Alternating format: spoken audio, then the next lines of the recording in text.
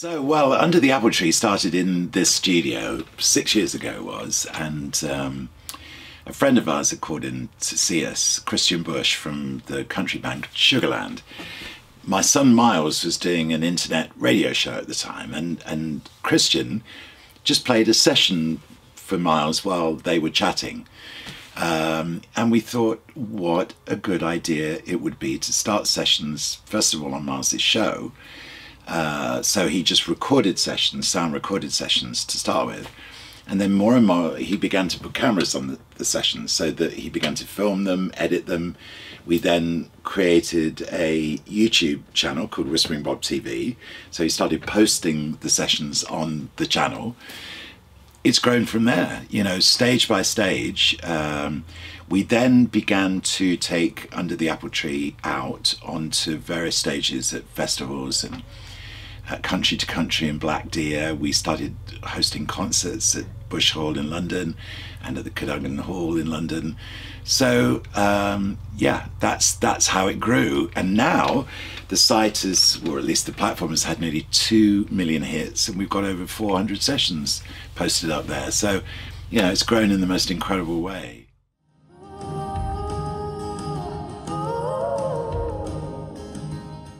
Well, Wildwood Kin, we love Wildwood Kin. They came in here to do a session right in their early days.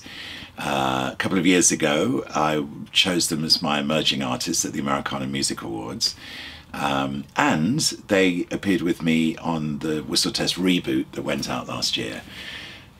So clearly we love them. They're just great. We love their music. And Live Nation approached us with the idea of taking Under the Apple Tree out to a wider audience, bigger venues, a tour across the UK.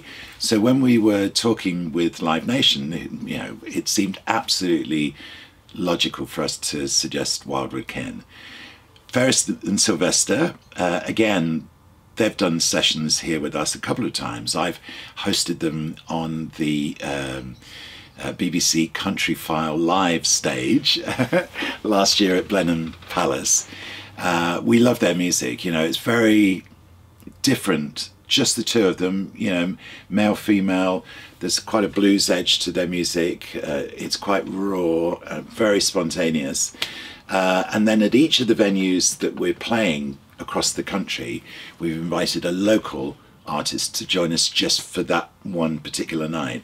So say in Bristol it's Foreign Affairs, in Norwich it's Morgan Way, in London it's the Worry Dolls, and like that. So it also does what we do here, and that's have an open door to sort of grassroots talent that we want to support. Oh, the cold wind blows as I sit and watch you grow.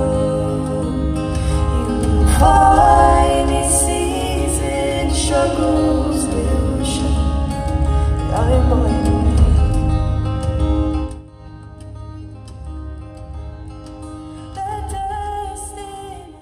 Very important. I mean, we were a few months ago, we did an evening at Bush Hall as part of the Country Music Week in London in October, and we had Eleanor Nelly open the evening right at the start of the show, 7:30, and you're always worried that there'll be stragglers coming in, that the place will be half empty or whatever it is. It was packed straight from the start, and Eleanor couldn't believe it. It was such a beautiful moment because she only played about 4 songs, and at the end, when she said, well, thank you very much and good night, she got a standing ovation. And the look on her face, to start with, she looked over her shoulder to see if it must have been somebody else coming up on stage to get this ovation, and then she realized it was her, you know. So you'll miss moments like that if you come late. That moment happened because people were in the venue early. So yeah, I really recommend to come early.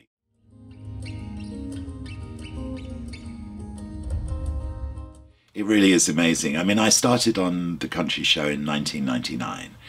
And at that point, Nashville was still quite insular. A lot of the big stars in those days didn't necessarily see the virtue of coming all the way over to the UK, possibly even losing money on a tour. You know, they were selling millions of records in America. They didn't need to.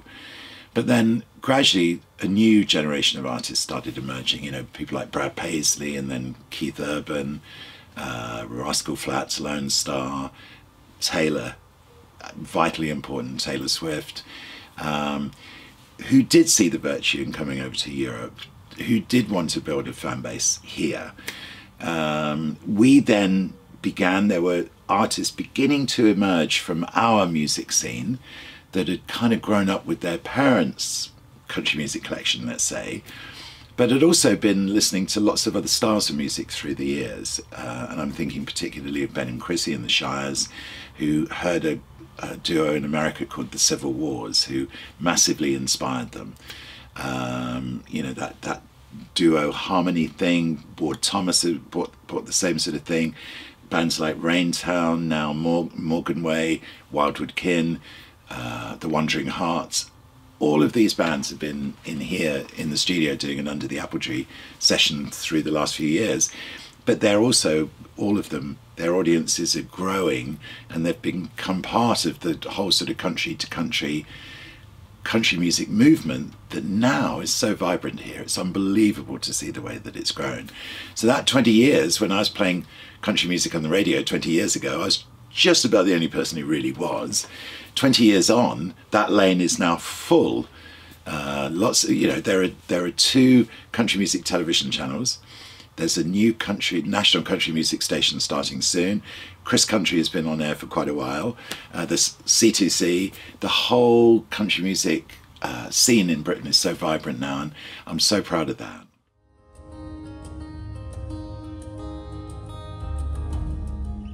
The song, I think with folk music and with country, it's so much about the song.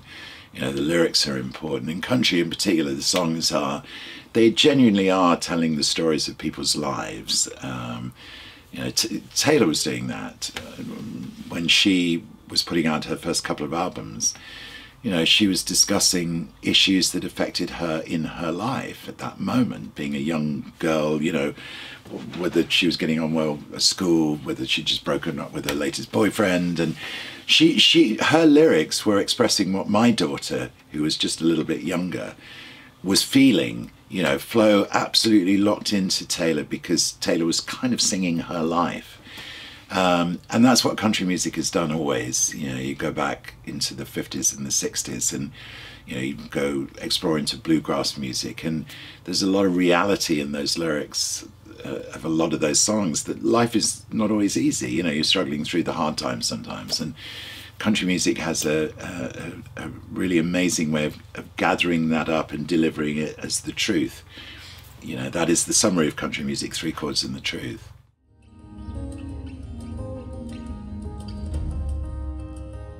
There's, I love Jimmy Allen. It's not easy being a black country music star. He's one of only sort of 3 or 4 really that you know, there's Darius Rucker, Charley Pride, obviously Kane Brown, and now Jimmy Allen is absolutely fantastic. He has a single out called Best Shot, which I really love. It was #1 in America for weeks.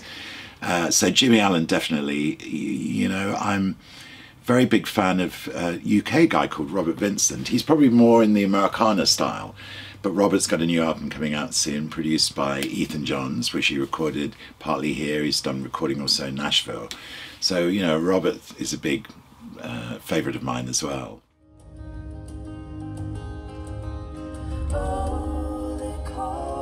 Well, country's been very resilient through the years, and I think it's been that way partly because of its willingness to sort of absorb influences from outside it, you know, into the music without it corrupting the music too much. You know, you think of artists now like Maren Morris and Casey Musgraves, and you know, they've been listening to music on the radio throughout their entire lives. As well as country music, there are other styles that they like, and so they pull some of the influences of those styles into their music as well. You know, you see in Nashville people like Thomas Rhett, who's taken country right across into pop. I think that's a good thing, because then that music is being listened to by the 18, 19, 22-year-olds or whatever. A young audience, in other words, which is going to take that music into the future. So I think that's really a healthy thing, that you've now got this amazing feed line of brand new country music artists coming into mainstream absolutely all the time. The vibrancy and the energy from country now is fantastic. As I sit and watch you grow, you find. In terms of the impact of future technologies, we don't know yet, do we? I mean, it still seems an incredible thing to me to think that maybe even as recently as like 20 years ago, you were still going to your local record shop. You know, you'd order an album and it would take a bit of time to get it in. You were going to collect it. In the 70s, of course, there was that whole thing with vinyl, and you pick the record up. Often it was in shrink wrapping, and you know, you'd slice down the edge of the shrink wrap, and you take the vinyl out, the album, and put it on the deck. You'd pick the needle up and put it on and there would be your music. It was the process of it was kind of ritualistic. It was in itself, the process of putting that record on the turntable was something very attractive, and I do miss that. Although vinyl is coming back more and more, but what we didn't have then that we do have now is the biggest record shop in the world on a screen in front of you on your desktop. The access to music now is phenomenal, and I'm sure that's going to just increase more and more. But for somebody just getting into music now, for teenagers who, you know, they use the internet, they're willing to explore, there's a world of music out there at their fingertips, which it would have taken me a long time to discover, you know, shop by shop, record by record, 20 or 30 years ago. So this is, you know, it's a really, really good time. Struggle